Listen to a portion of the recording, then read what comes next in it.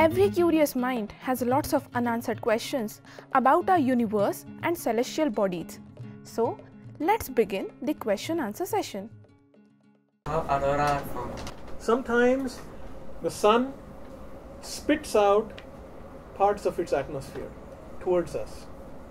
Okay, why that happens is another question, but sometimes it does, we know that. And when it does, parts of its corona, it contains magnetic fields. And when these magnetic fields come into contact with our Earth's magnetic field, our Earth also has a magnetic field, it alters the geometry of our magnetic field.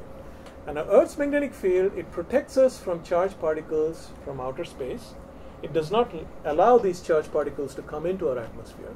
Now when this coronal mass ejection hits the Earth's magnetic field, it alters the configuration, like I said. So this equilibrium configuration of charged particles, which was always maintained, that is disturbed. So more charged particles enter the Earth's atmosphere from the poles, and so when that happens, they ionize molecules in the atmosphere, and those ionized molecules radiate, and those are what I call these auroras. You can think of it as a super lightning. Yeah. Is this affected due to the depletion of ozone? Do the lights become more prominent due to that? Best of my knowledge, no. This has got nothing to do with ozone layer.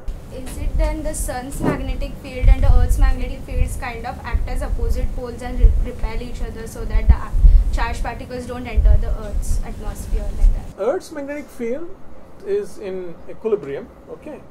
In equilibrium, prevents charged particles above a certain energy from entering the Earth's atmosphere. Okay, now we are in equilibrium. Now when a portion of the sun's corona comes towards the Earth, doesn't happen all the time, sometimes. Okay, when this happens, then the magnetic field carried by that blob and the Earth's magnetic field, they interact. As a result, this equilibrium configuration of the Earth's magnetic field is altered. And when that happens, it lets a rain of extra charged particles in. And that does a lot of things, including these aurora, northern lights, all of these things. Sir, why do we see the northern lights? Okay, that's pretty much the same question as what I answered. These aurora are called northern lights. And so these charged particles, they mostly come from the poles, either the North Pole or the South Pole. Okay, so this entire phenomenon more prominent near the poles. That's why these are called northern lights. There are also southern lights near the South Pole.